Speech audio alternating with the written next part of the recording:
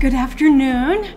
You've made it to the second to last paper, so thank you very much for staying and being here and for inviting me. You'll notice I am not Della Scott Ireton, who is featured in the preliminary program. She has had some surgery just a few weeks ago, so she's recovering, and I said, Della, send me a picture so I can show all the people what you look like, and she said, oh, put whatever you want up. So...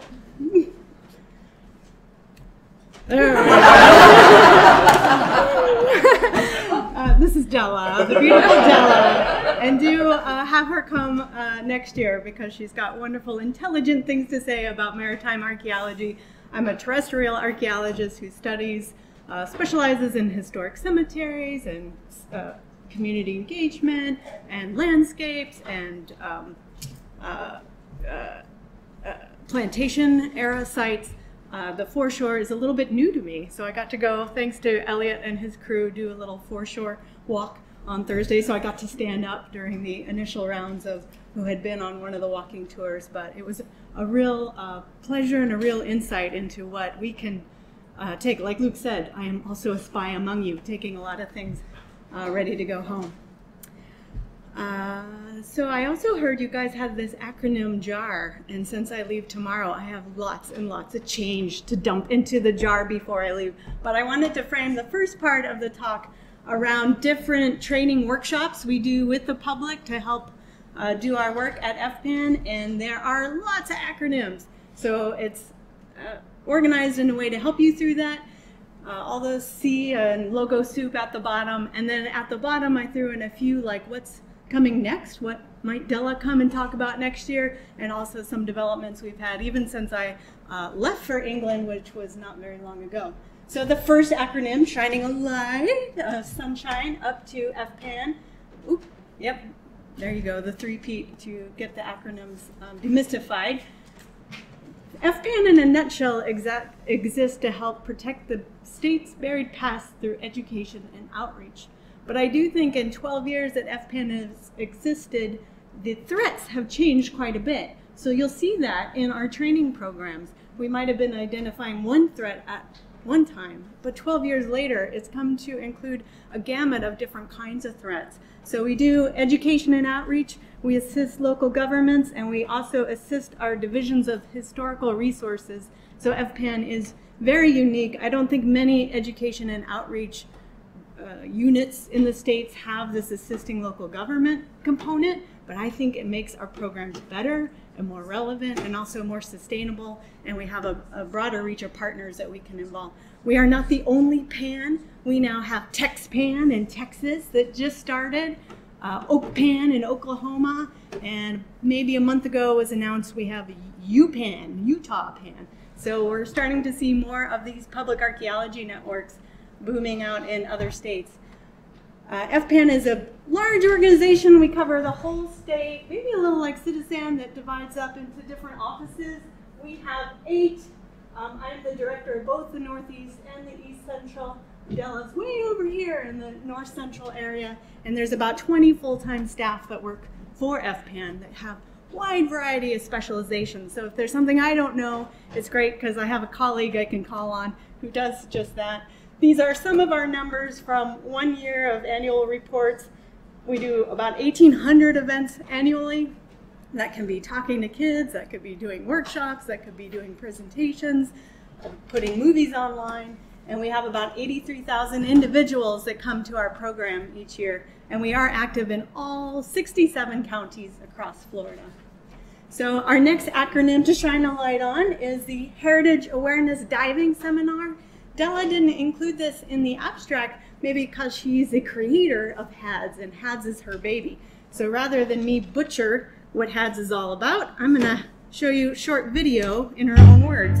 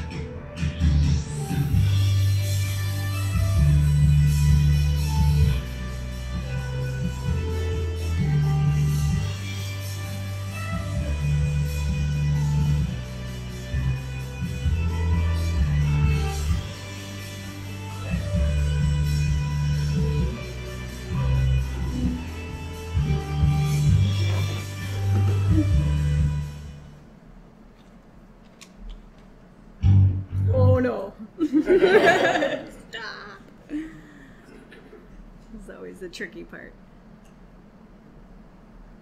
There we go. So HADS is focused, the audience for this is dive instructors. So as divers are getting certified, they get that information early to leave artifacts in place, to enjoy the historic environment, but to do no harm. One good case study that melds with one of our other programs later is the brick wreck, because they've been diving on the brick wreck, doing monitoring through HADS program for at least 12 years now. The wreck used to be covered in bricks, and now I think they're down to one final brick left on that entire wreck.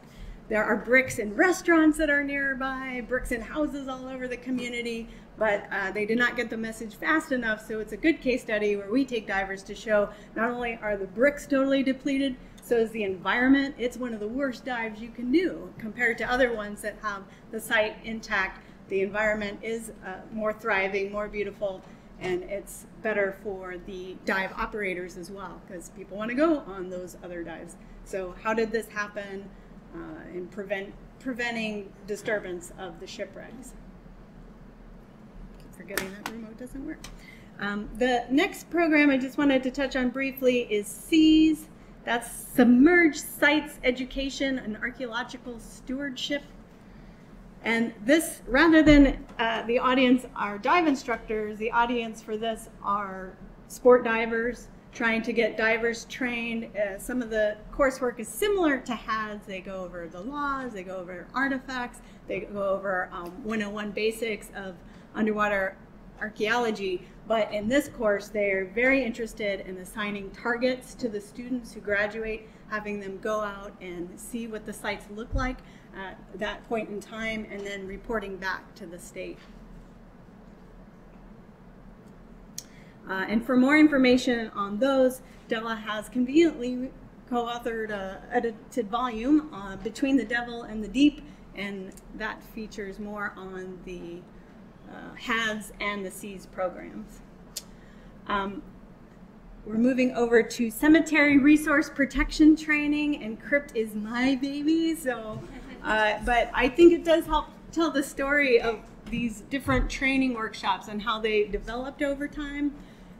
Before I worked for the Florida Public Archaeology Network, I came from Kentucky, where I did not specialize in doing human burial, human remains excavation. But once I started doing it as part of my work, the phone never stopped. And I felt like that's what I ended up doing for the rest of the 5 years I was there. So this is a Mexican War veteran who's buried 6 feet under in a cast iron casket that predates the patents for it. So lots of information we learned there. Jumping over, this was one of my final cemeteries I worked on in Kentucky. We had to move over 600 people in 6 weeks' time. So you can imagine, I started thinking, what could we do so that we didn't have to do this and start removing all the people all the time? I'd much rather people come visit his human burial sites where it's clean and safe and interpreted for the public. So we launched our cemetery resource protection training workshops. They're coming up on maybe 8 years old, and we've done 78 workshops now across Florida. So it's a very popular topic in Florida. A lot of people are taphophiles or cemeterians, and they like to go out and visit them. I spent a bit of time at Highgate myself, enjoying your cemeteries. But we do have now just short of 1,000 graduates of the CRIP program, widespread across Florida, and there's actually 3 conferences, not 2 conferences that we've done. But this is, citizen science 101 for us of how to get the community increase their scientific literacy on what's happening with these cemeteries and then get them out there. I was thinking on the foreshore, or yesterday somebody said we do the cleaning and the documenting, and I thought we don't do much cleaning on the shore ourselves, but we do a lot of cleaning out in the cemeteries and recording as well. Crypt has 4 morning components. This is actually the icebreaker. Imagine if you guys had walked in here and I said, draw your final resting place. People resist it, staff resist it, but I feel it's really important to drill down as many times as you can that cemeteries are about populations and not individuals. And also, it's fair game. We're going to be talking about other people's final resting place. We should consider the respect that we would want for our own And also these people never got together and decided what their management strategy would be. So we're doing our best to try and address some of the issues for cemeteries in Florida. So our first presentation really emphasizes the importance of having a cemetery management plan. We have a lot of flash in the pan cleanup days, and those are great, but you know, I'm not thinking, what can we do to make this look prettier? I'm thinking like an archaeologist, what can we do to make this place stay here for another 100 years? So getting a cemetery management plan is very critical, and getting friends organizations starting. So that's the first presentation. Then we talk about human burial laws, and the burial laws in every state in the US is very different state by state. So we review quickly the federal laws, get into state laws, and then get into the tricky parts of when you're on either private land or abandoned land. We have our Florida Master Site File. Very important to get sites listed on there. When developers, when anyone doing work, they have to look at the maps and clear within a 2-kilometer radius, I believe, that they, or demonstrate that they won't have an impact on cultural resources. So it's very important to get the cemeteries listed, get that dot on the map, and you're going to see lots of dots in a little bit. It's only a 2-page form, and the instructions are 40 pages. So maybe it's good we have our workshop to try and help people along on how to fill those out.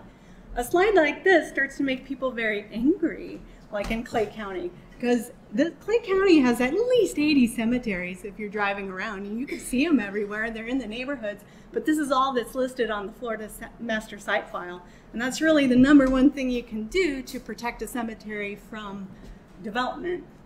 So we have data gaps. I'll cut it short, but no, we have data gaps to the tune of 8,000 cemeteries in Florida alone that are not listed. So we cannot manage what we haven't identified, right? So we really need the public's help in getting out and filling out that 2-page form. Let us know where those cemeteries are located. Then we go out in the afternoon, everyone's favorite part, and the cleaning. We use a D2 biocide solution, and I don't think that's very common over here, but it is non-toxic. It works for about 3 to 5 years to protect the stone, and you clean the stone that day, but the D2 gets absorbed further in. So you won't really see the final result for a month, and then it's really striking because some of these headstones won't get visited like ever again. So might as well give it the best chance you can. This is in Clay County. We're doing this workshop on February 16th, and I know that because we're cleaning the headstone. I turned my back and everyone burst out into happy birthday. Kind of like yesterday with our happy birthday, but I thought, it's not my birthday. And it was Affy Forrester's birthday, and she was the first free Black woman in Clay County. So that we were out there by mistake, by coincidence anyway, and then had selected her headstone. It was a really nice, nice day. So we have people who are from the city of Jacksonville, their preservation office.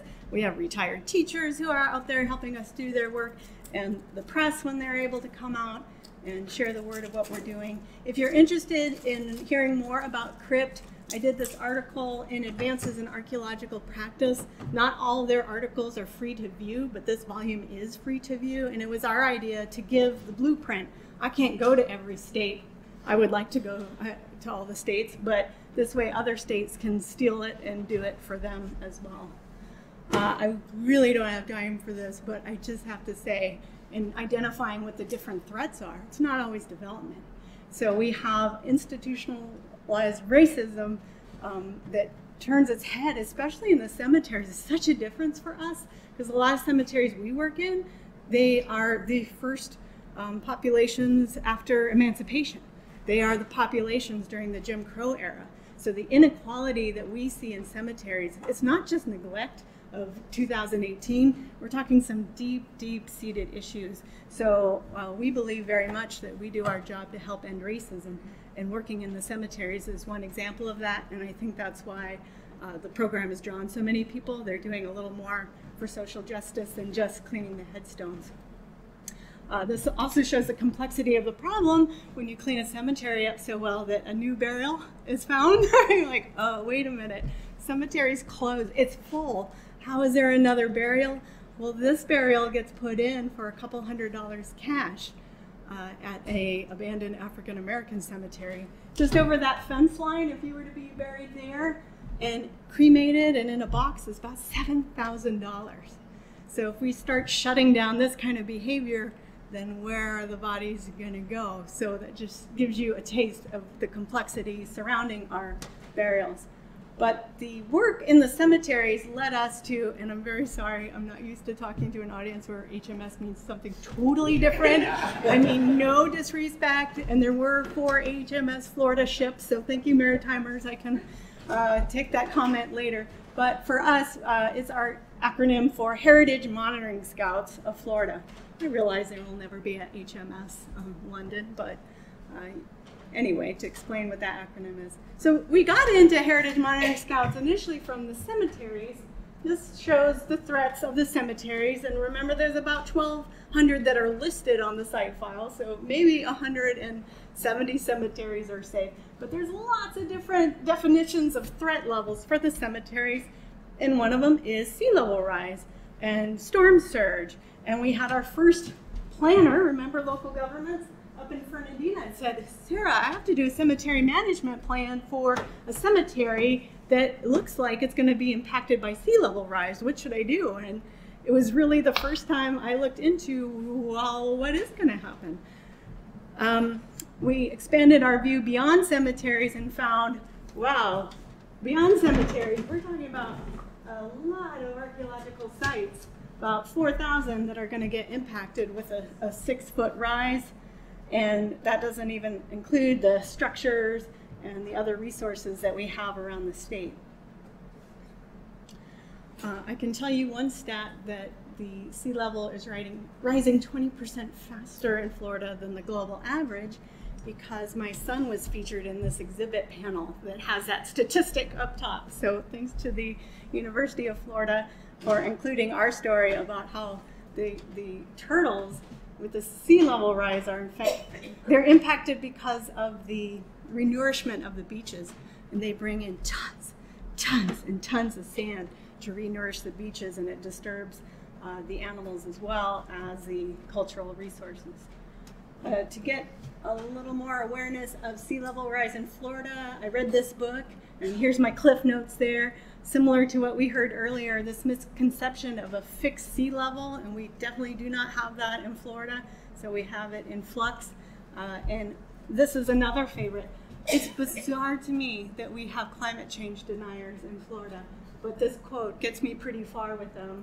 We already have a stressed coastal situation. That usually ends the discussion as far as what conflict we may have in approaching this problem, because there's no doubt, if you're looking at the news in Florida right now, we have a very overly stressed coastal situation. And sea level rise isn't just about the inundation. This is one of our oldest historic sites in the state of Florida. This is the Fountain of Youth 1565 landing site of Pedro Menendez, and they put a coastal defense up on the side, so that water is actually trapped in there by their defense that they installed. So we have things not just being impacted by the sea level rise and the storm surge, but by our own engineering efforts to battle the sea level rise and the storm surge. This was after Hurricane Irma, which was a very minor storm. This is on the other side of the state, but I wanted to throw in a shell mound image for you. So this, Jeff is pointing to the impact line on this mound at Crystal River just from Hermine, and she was a 1. So imagine with Michael, who's a 4 now, it might have topped up to the top of the mound. And it's not just our historic sites and our prehistoric sites, our submerged sites are also threatened and endangered, and I'll return to that hopefully in a few minutes. We have some tools though. This shows my town, St. Augustine, and my office is right around there. The white areas are normally above water, but I clicked on the viewer for a 6-foot rise, and you can see all the areas. So Florida has definitely got some gondolas in its future.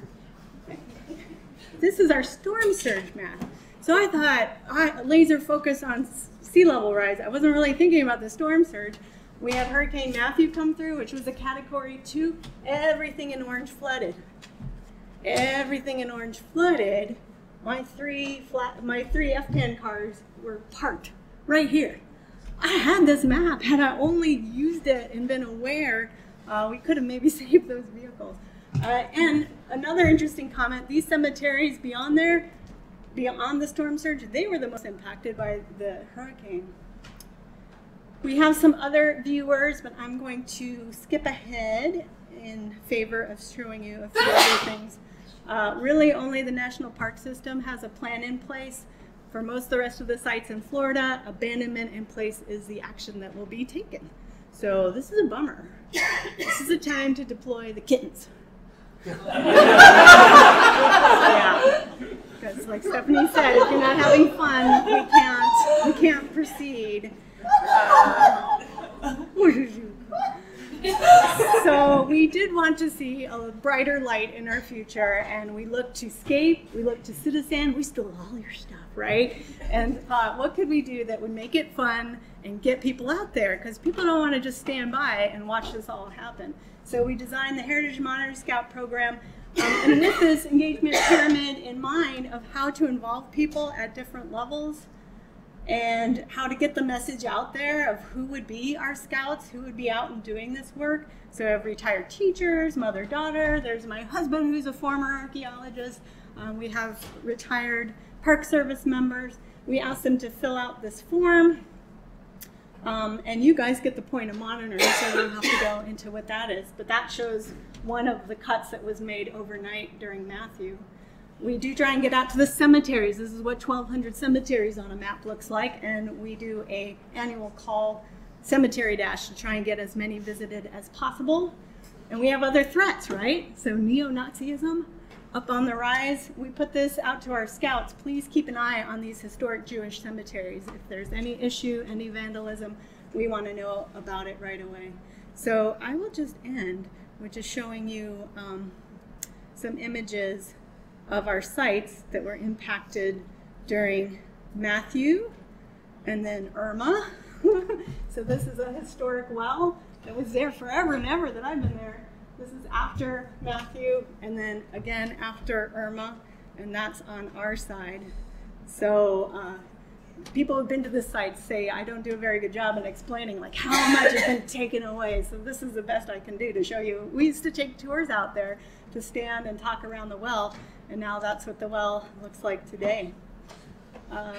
We do have 864 reports in and 432 scouts engaged at different levels.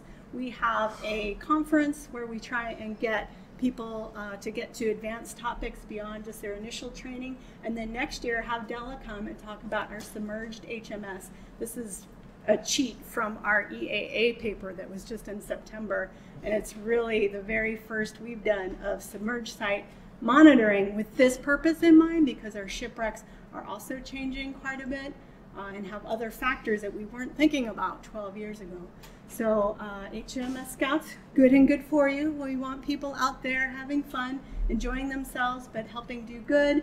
And that was the end of my talk until, right, Michael hit, and I just got these pictures overnight, so we're getting ready to deploy and use from 3D scanning and use the drone to start recording shipwrecks like this. And same thing, they show up, but they're gone within a couple days, or they get buried again by the sand before we can get out. So thank you very much.